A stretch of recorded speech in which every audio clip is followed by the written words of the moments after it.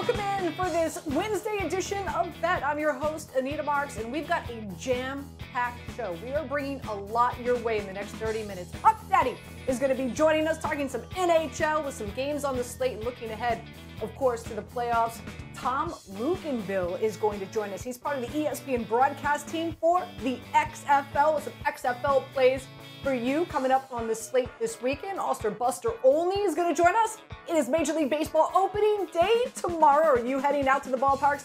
I certainly wish I was. And last but not least, we'll touch base with Baltimore. Jamison Hensley will give us an update of what's going on with Lamar Jackson and the Baltimore Ravens and that whole drama and ordeal as it is unfolding. But let's bring in the Puck Daddy, Greg Wyshynski. Greg, great to be with you on this Wednesday afternoon. How you doing, my friend?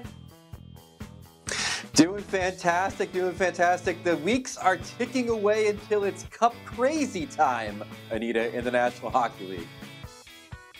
Absolutely, and you can guarantee that I will be blowing up your cell phone to be a guest on all my radio programs. But let's dive into the good word as we do each and every Wednesday. This is kind of fun. So Emmanuel Closet, 7-1 to lead Major League Baseball in saves this coming season.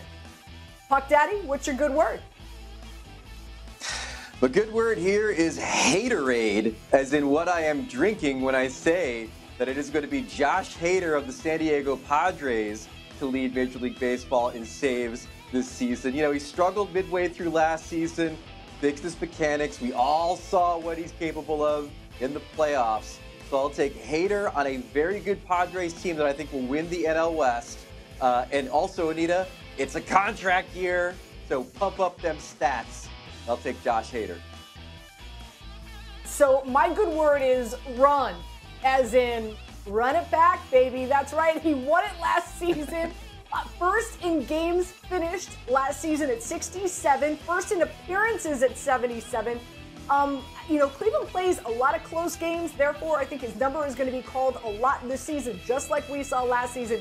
And so, listen, when you've got a 100-mile-per-hour cutter and a nasty slider that he's got in his repertoire, watch out. I think the dude runs it back. Let's talk about some college hoops, baby. UConn beats Miami by 10 to 12 points. And you could get that at plus 650. Greg, what you doing here? What's your good word? The good word here is caned, as in my skepticism of the Miami Hurricanes has been literally beaten out of me in this tournament. I took Drake against him. That's a mistake. I bet him against him again. That's a mistake.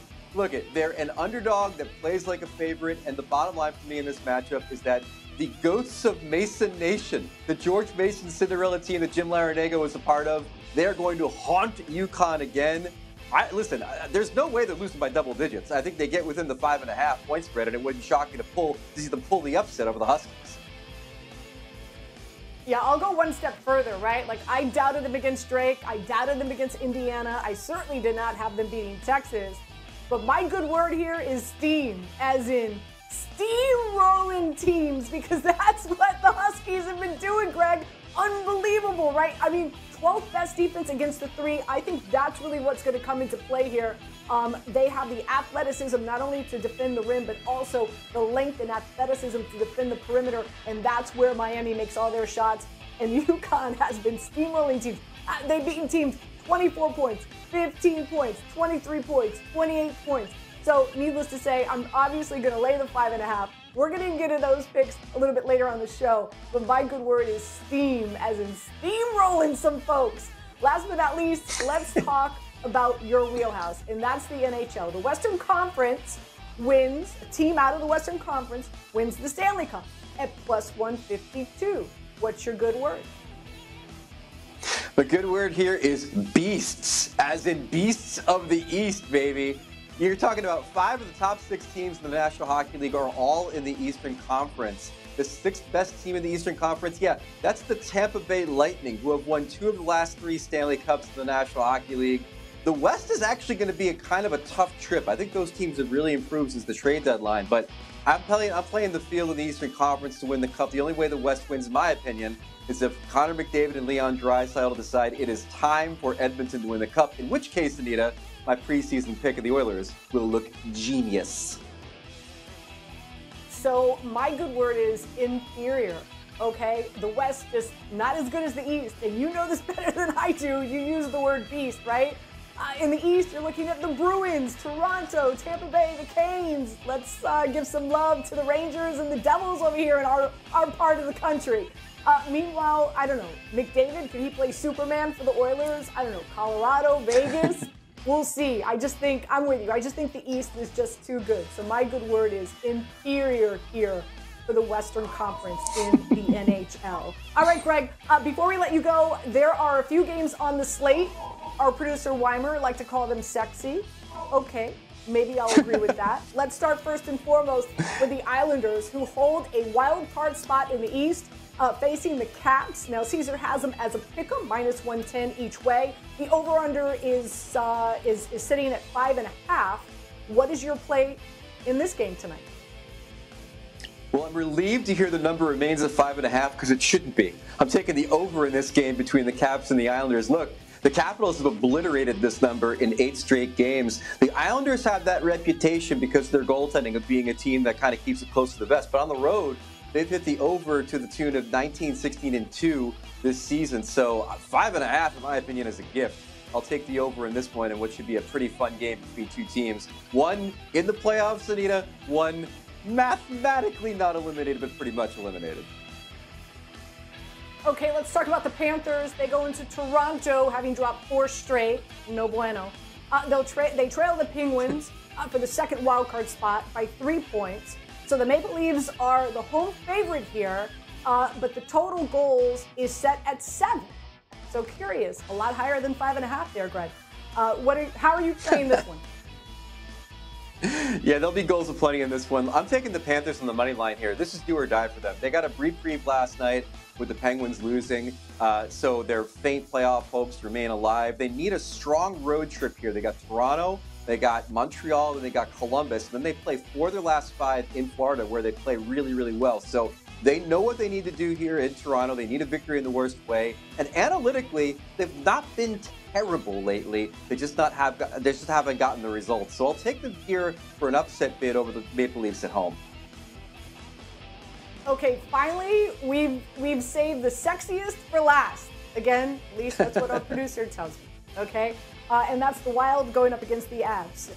As we know, the team separated by just 1 point at the top of the standings. The Avs are home. They're a home favorite tonight. What's the best way to tackle this matchup? Well, as anyone who watches Daily Wager knows, I love me a team total. So I will take a team total under 2.5 goals for the Minnesota Wild in this game. They've been over that total in 8 of their last 10 games, Anita, but when they play good teams like Boston or New Jersey in that stretch, those are the times when the Wild couldn't get over the 2.5. So Colorado, very good team, very good defensive team. I like this to be a low-scoring affair between two teams that are going to have good goaltending in this game, and I like it to be extra low-scoring for the Wild. I think they just get under that 2.5, but that's my play in this game in Denver tonight. Fantastic. Great stuff, Puck Daddy. Appreciate you. Good luck with all the games on the slate in the NHL tonight. I'm sure we'll see you a little bit later on Anytime. Daily Wager. We go from the NHL to the XFL. Tom Luginbill joining us now. You saw him on the big Monday night stage. It was great stuff. Tom, before we start diving into this week's slate of games, Week 7, DC just looks so good. They are now, and they were heading into Week 6, #1 in my power rankings. Agree or disagree? Like, DC just has really they're checking all the boxes now as we get closer to the postseason, right? Yeah, they really are, and I would completely agree with that. And let's not overcomplicate it. The bottom line is they don't beat themselves. They had 3 penalties the other night. Houston had 12. All right, they don't turn the ball over. They're like +5 or 6 in turnover margin right now.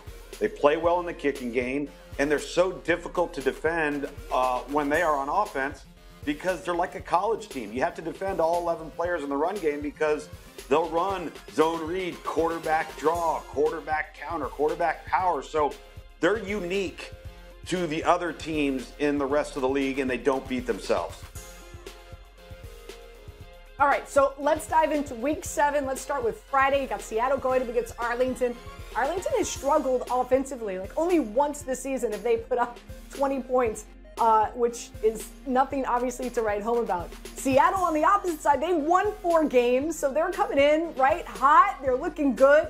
They are a road favorite at -4.5. The over/under is 37.5. Bill, Tom, how are you playing this? This is my most difficult one to handicap of the weekend. And listen, I like Seattle here. I do as the favorite.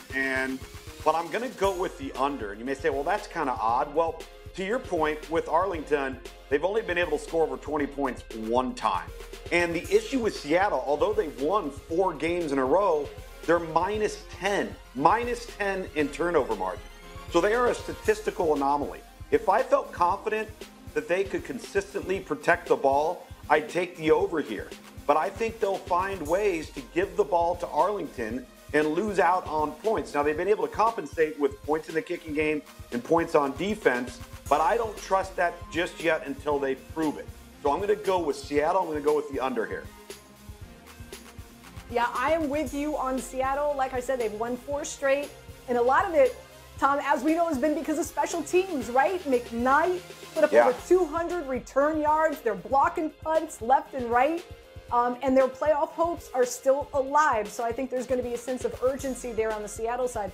As for Arlington, losing to San Antonio, they did not look good. Defense is solid. Offense is horrible, and I don't see anybody coming to the rescue right now. And I think that they've got some big question marks in regard to their offensive coordinator that Bob Stoops, I think, needs to address. Not sure if he's going to address during the season. Let's look at San Antonio. What's going on? San Antonio in Vegas. The last time these two teams matched up, possibly, should we call it a snooze fest? 12-10. Not a lot of offensive production there.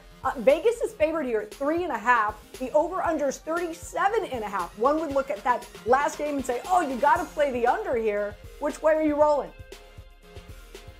Well, I don't agree with Vegas that Vegas should be the favorite. I would actually take San Antonio here. And it's not as if Vegas has home field advantages like DC and St. Louis do when they play at home. So not exactly a hostile environment. And here's the interesting thing.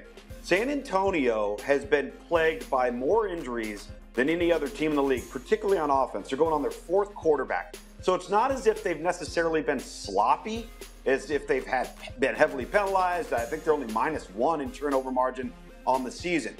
But they signed Kurt Benkert last week on a Thursday, and he comes in and plays and gets them the win last weekend. So I think with an extra week under his belt, they're going to be better on offense than they've been before. And then you've got Vegas, who trades away Luis Perez, all right, who at times had shown some bright moments for the Vegas offense. I just think San Antonio's the better team here. I'm going San Antonio, and I do agree with the under. Yeah, lockstep with you. I'm with San Antonio here as well. They beat the Renegades last week. Good defense. Yes, they struggle offensively, but Vegas, they're 1-5. What did Bill Parcells always say, Tom? Your record, you are who your record indicates you are, and I believe that is Vegas. Yep. And let's be honest, I'm sure you've been to that field. It's far from home field advantage. So I'm with you. I do like San Antonio. Let's skip straight to the Sunday night game. This is going to be a good one, arguably maybe the best one on the slate, and that's St. Louis going against Houston. Both teams sitting at 4-2. Playoff hopes alive, obviously, for both of them. Houston is a 3-point favorite at home. The over-under is 43.5. So do we expect some points in this matchup? I think we are expecting some points, but maybe not early from Houston. If you've paid attention to Houston the last 2 weeks, remember they came out of the gate like gangbusters and were just ripping through people offensively. They have really struggled since they lost John Trey Kirkland, their star receiver, on the road against Seattle 2 weeks ago, and they haven't been able to create the explosive plays that they had been routinely getting in the first 4 weeks of the season. However, the reason why I like the over here is they find ways to score late. And I think right now, St. Louis is playing good enough football to go on the road and not only score points, but to win this game. So I'm going with St. Louis, and I'm also taking the over, not just because I think St. Louis can score, I do, but I think Houston could get back on track enough, particularly in the second half, to score to hit the over. This is going to be very, very intriguing because Houston has not been themselves on offense. And if they can get back on track, And maybe it's this week at home. This thing could turn into a track meet, but I like St. Louis. Yeah, listen, we're lockstep with all of our picks here. Tom, I'm with you. I like St. Louis as well, right? They beat Las Vegas really in a dominant fashion, 29-6. Good defense. AJ McCarron, if you recall, had you on my radio show quite a few times this season. I said AJ McCarron to win the MVP, 236 yards and 3 touchdowns last week. Their offensive line is finally healthy. And for Houston, coming off of a loss to DC, they've lost 2 straight. They're dealing with some injuries, and they've got some questions at the quarterback position. So I'm with you. I do like St. Louis as well. Tom, thank you so much for spending some time with us this afternoon. Really do appreciate it. Keep doing such a phenomenal job with the ESPN broadcast on the XFL. Thank you. Will do my best. Thanks for having me. You got it. You got it. All right. So we go from the XFL to Major League Baseball. It is opening day tomorrow, one of my favorite days of the year. Buster Olney joins us here. How fortunate are we to get Buster on Bet? And Buster, you're coming to us live from Houston. You're going to be at the Houston Astros game tomorrow. By the way, my pick, I know I'm not going out on a limb here. I'm pretty much going chalk, but I think Houston could run it back. I think they could win the World Series again. I know they lost Verlander, but I think it's next man up with Valdez and in that pitching rotation. Are you feeling this Astros team? How confident are you that they could run it back? Anita, I would agree with you, and I am picking the Astros to get back to the World Series. By the way, they would become the first team to win a World Series and get back to the World Series the next year since the 2001 Yankees. If they win the World Series this year, they'd be the first team since the 98 to 2000 Yankees to go back-to-back. I don't think they're going back-to-back. I got the Padres beating them in the World Series, but I agree with you. This is an organization with a ton of depth, and yes, they lose Justin Verlander, but it's a team that I think is going to go very far this year. Yeah, they check all the boxes. All right, let's dive into it, Buster. 8 former Cy Young winners will be starting opening day pitchers tomorrow. But let's talk about the Mets and the Marlins. Why? Because they're the only matchup where you've got 2 Cy Young winners facing each other, of course, in Max and Sandy. So the Mets are the road favorite there. So should I jump on the Marlins as a home dog? How would you play this? Absolutely, I would, because Sandy is so good pitching at home. If you look at his home road splits last year in Miami's home ballpark, 8-1 with a 1.64 ERA. And let's face it, right now, Alcantara is kind of a one-of-a-kind in baseball. He's a throwback to what aces used to be, throwing 230, 240, 250 innings. You know what Max Scherzer, Justin Verlander were earlier in their careers. He wants to be a guy with the baseball in the 8th and 9th inning. I'm sure on opening day he's going to be juiced up. The Marlins did improve their offense during the course of the offseason. Defense might be an issue, but I think on opening day, I agree with you, that's a good bet. Let's continue to talk starting pitching, because there is a Major League Baseball special wager that you can take that there will be a 20-game winner this season. Okay, it's juiced at -115 each way. Number one, do you think that we'll have a 20-game winner this season? And if so, who, Buster? No, I don't think there's going to be. I think that Kyle Wright, who, of course, did that last year, that was an outlier with incredibly good fortune. I mean, he only threw 180 innings, and there were so many games the Braves were playing where they would come back in his last inning of work or maybe take the lead after he was removed from a game. And it was a remarkable season, but I think he would be the first to admit he got a little lucky getting that many wins.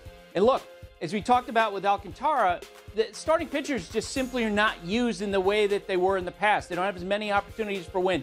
Anita, think about this number. Last year, a total of 8 pitchers threw 200 or more innings. In 2010, that number was 45.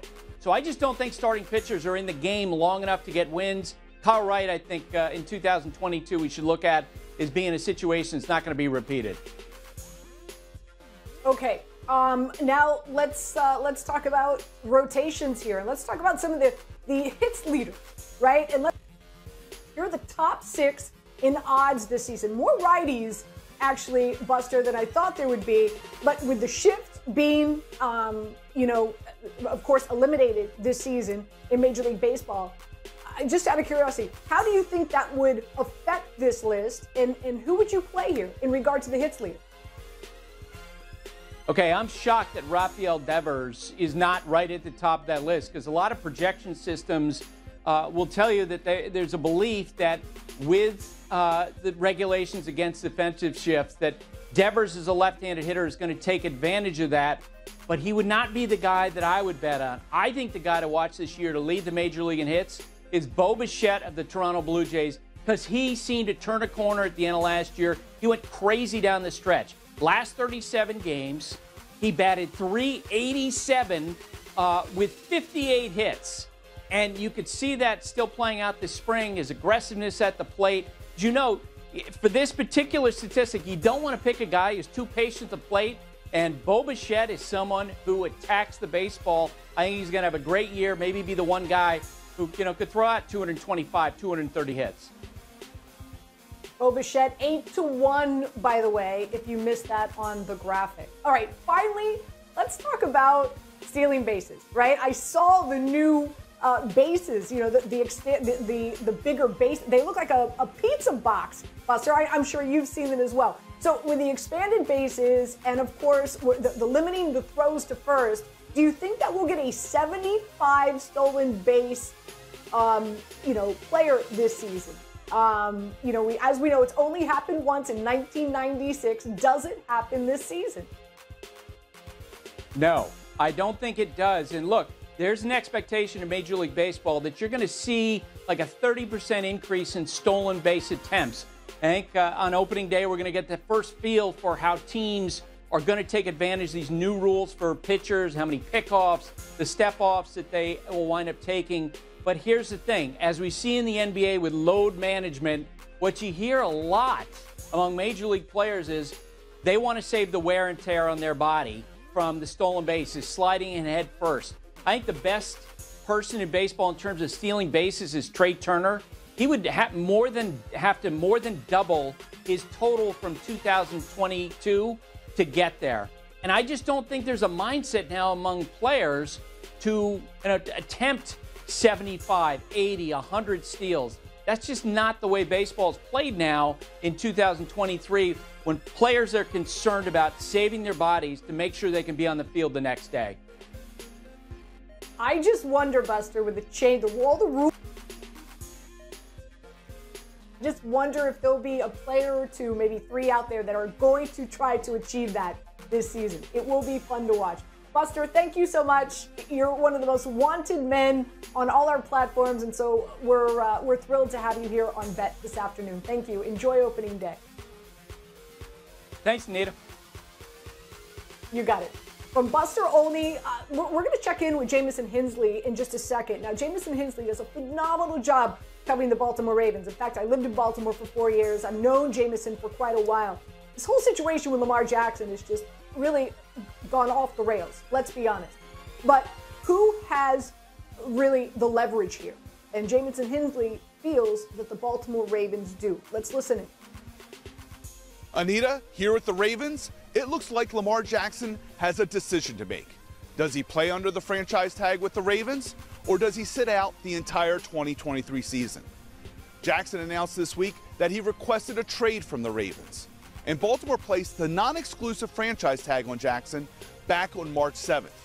That means for over 3 weeks, Jackson has been able to talk to other teams, but there's been no indication that he's been close to signing an offer sheet with any of them.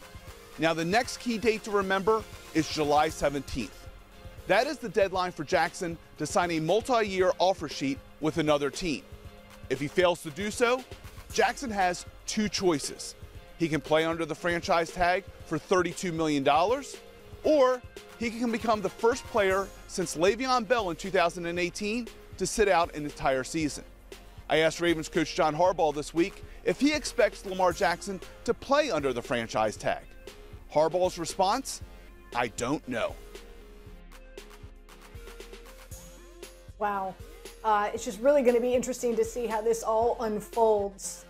Again, in order for a team to trade or to go after Lamar Jackson, they would have to offer him, he's looking for the deal that Deshaun Watson got from the Cleveland Browns, which is about $55 million a year on their cap hit each year for the Cleveland Browns, and giving up 2 first-round draft picks for the Ravens. So let's take a look at this in regard to life without Lamar for the Baltimore Futures. To win a title, 30-1, win the conference 18-1, win the division plus 270, win total 8.5. To be quite honest, I'm all about the Cincinnati Bengals this season. I love Cincinnati. Give me Cincinnati coming out of this division, winning the AFC North, and also I like them winning the Super Bowl this year. I'm really, really high on Cincinnati, whether or not the Baltimore Ravens have Lamar Jackson or not. As always, we like to end the show with Before I Let You Go, and I've got a lot to give you before I let you go. First and foremost, let's start with some college hoops. As we know, the Final Four on Saturday, it all starts around 6 o'clock. Give me San Diego State. I'll lay the points. Also, I like the under here. As we know, they've won 14 of their last 15. And if you're a really big believer that defense wins championships, San Diego State is the way you want to roll. They held, marinating this for a minute, Alabama and Creighton combined to only 3 3-pointers. Creighton, 2 of 17 from behind the arc. And this is how FAU rolls. They rely a lot on that 3-point shooting. Also, keep in mind they're going to be playing in a stadium, NRG Stadium. So depth perception might play a role. So give me San Diego State, give me the under. Also, I love UConn. They've just been steamrolling people, as we talked about earlier. Hawkins, over 16.5 points as well. They are the only team remaining in the Final Four that are top 11 in offense and defensive efficiency. They've got the 12th best defense against 3-point shooting. Again, same philosophy with the University of Miami as I'm taking with FAU. Miami, they've just been winning because of their shooting and their backcourt and their guard play.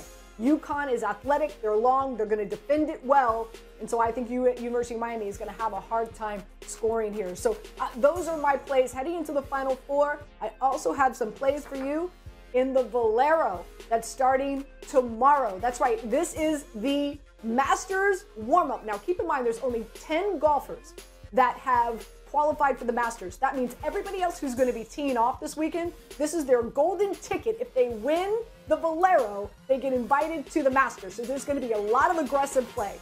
They're playing at TPC in San Antonio. What are some of the metrics I was looking at heading into this matchup to pick the guys who I think are going to do well? Well, definitely driving accuracy. Why? This is a Parkland-style course, so it's a lot of trees, tree-lined, so you need to be accurate. You want your drives in the middle of the fairway. And putting. 7 of the last 8 winners finished top 5 in putting average. So putting average is really, really important in assessing who's going to do well here. So number 1, let's go with JJ Spawn.